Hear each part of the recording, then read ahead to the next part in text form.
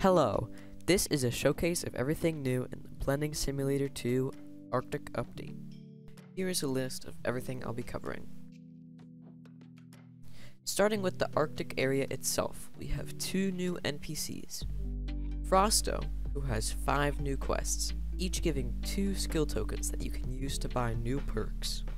There are 4 new perks added, 2 plus 10 backpack space, and 2 plus 15% customer increase. Each upgrade costs 3 skill tokens, so Frosto alone won't be enough to buy them all, and you'll have to complete other quests as well. The other NPC is the Fisherman, who I'll touch on later. Next, we have the secret tokens. There's one secret token that just released in Arctic Patch 2.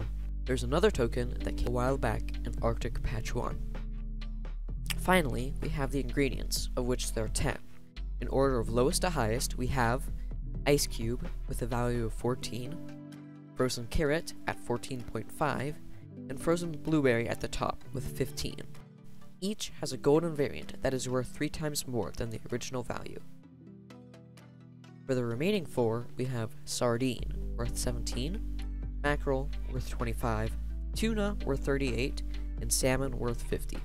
Sadly, none of the fish have golden variants. Lastly, we retouch on the Fisherman. The Fisherman lets you play the new fishing minigame. Playing the minigame is one of 2 ways to obtain fish. The second way is to use code FISH. The code grants you 10 salmon, 25 tuna, and 3 fishing rods. To play the minigame, it's simple. Just talk to the Fisherman to claim your free fishing rod. It gives you 1 rod every 2 hours. If it's on cooldown, you have the option to buy another one for 10 blend tokens. After you have a fishing rod, you can play the game. Simply talk to the Fisherman and select the Play Fishing Minigame option. The minigame starts out easy with only a few fish every second, but it gradually gets harder until you lose. Any fish that you catch in the minigame, you get to keep. This concludes the video.